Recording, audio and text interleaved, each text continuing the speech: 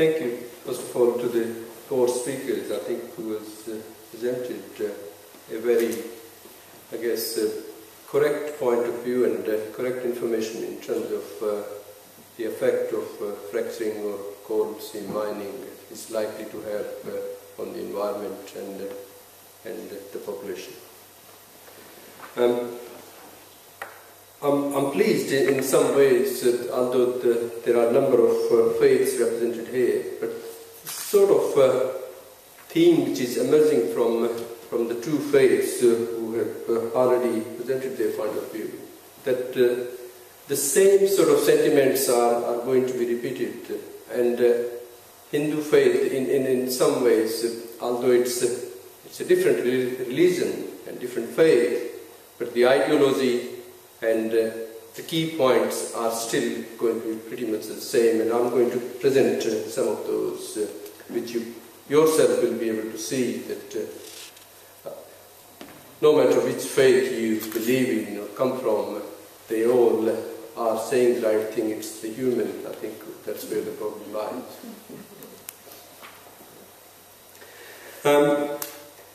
Hindus, like has been said before, also believe in the unity of all existence, and God pervades all animate and inanimate objects. Hindus worship the earth, the sun, the rivers, the trees, and the animals.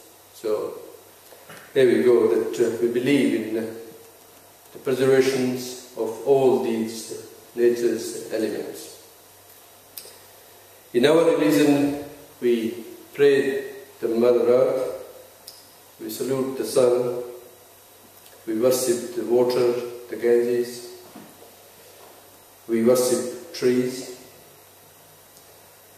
we worship holy cow because that provides us the milk, it gives us the nutrition and the food. In terms of the Hindu religion, we have a lot of old literature which is based on, I guess, the saying or the belief of the old rishis or saints who meditated in an isolated environment, and they wrote a lot of the old things. The main Hindu scriptures are divided into two broad categories, what we call Shruti and Smriti. Shruti is, that's what could be heard. It contains 4 Vedas and 108 Upanishads. And Smriti is which is remembered. It includes the great epics of Ramayana, Mahabharata, and the law book of Manusmriti. Now, the Bhagavad Gita contains basically the gist of Hindu philosophy in several hundred verses and 18 chapters. And I'll give you a couple of quotations from some of these old books. In Atharva Veda, one of the verses says that earth in which the seas, the rivers, and many waters lie, from which arise foods and fields of grain, abode to all that breathes and moves, may she confer on us her finest reading. In similar ways, one of the verse from Upanishad says, everything within the world is possessed by God. He pervades both the animate and inanimate. Therefore, one should only take one's fair share and leave the rest to the Supreme. So when it comes to mining and faith in mining, I agree, and it probably has been said, that I believe greed is probably one of the drivers, whether it's the individual greed or whether it's the greed from the multinational mining companies. They don't really care what happens to the environment or what happens to the particular population of part of the country or the country.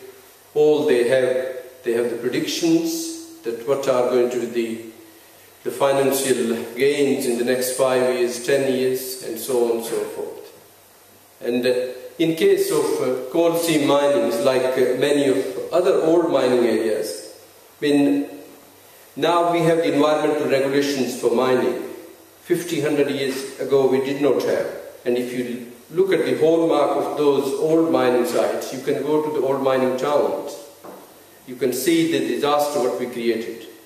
Likewise, with the coal seam minings, we don't understand even 1% what it could cause, because nobody has really studied the limited information what we have in coal seam mining is mind-boggling. And we already have so many holes in the ground on the belief that the effect of this is minimal in terms of to the general populations or the environment.